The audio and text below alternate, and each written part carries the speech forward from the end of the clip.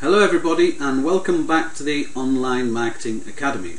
My name's Mick Sayre and today we're talking about online security and identity theft.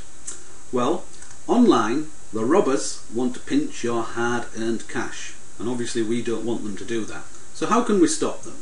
Well, it's relatively easy for the robbers to steal your cash if you give them the keys to your bank account.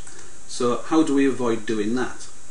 The banks obviously need you to give them lots of security details, which include your full name, full address, home telephone number, date of birth, security questions, and of course passwords.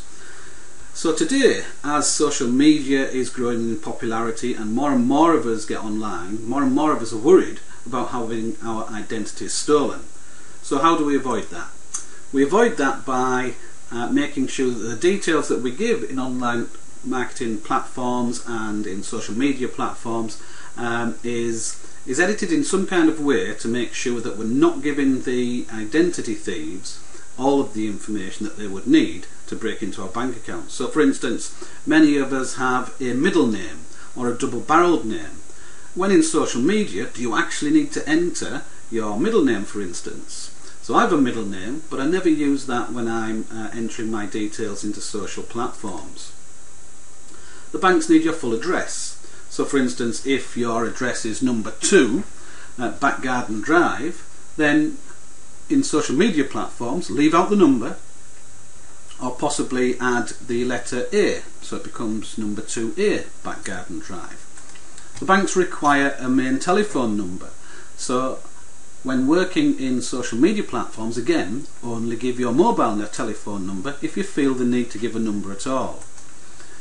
Date of birth is something that all banks will ask you for on security questions. So when entering your date of birth online, lie about your age. And I'll show you how to do that a little later on. And then of course security questions. Security questions are often things like your mother's maiden name or the name of your first pet. So avoid writing blogs that will contain this information. Again, when working in social media and anywhere online, try to use different passwords for each account that you log into. I know this is difficult, but it's quite important that you do that. Okay, so let's take Facebook as an example. How do we protect our identity whilst working in Facebook? Well, this is one way that you can do that. Log into your Facebook account. This is my Facebook account, and then go to your profile. When the page loads, come down to the middle left hand side of the Facebook page and click Edit Profile.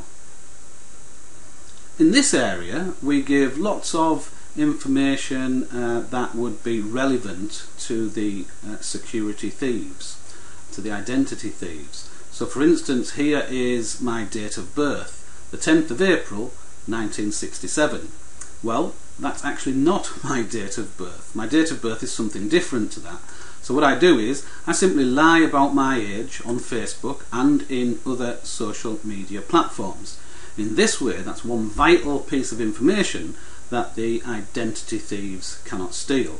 And then of course in Facebook and other platforms you can decide not to show your birthday or date of birth inside the platform as well.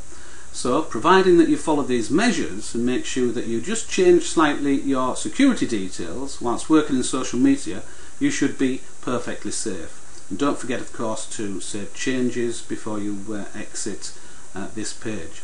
Then of course you're very safe and you should be keeping your money in your account and not that of the thieves. Thanks very much. That's Mick from the Online Marketing Academy, and we'll speak to you again very soon.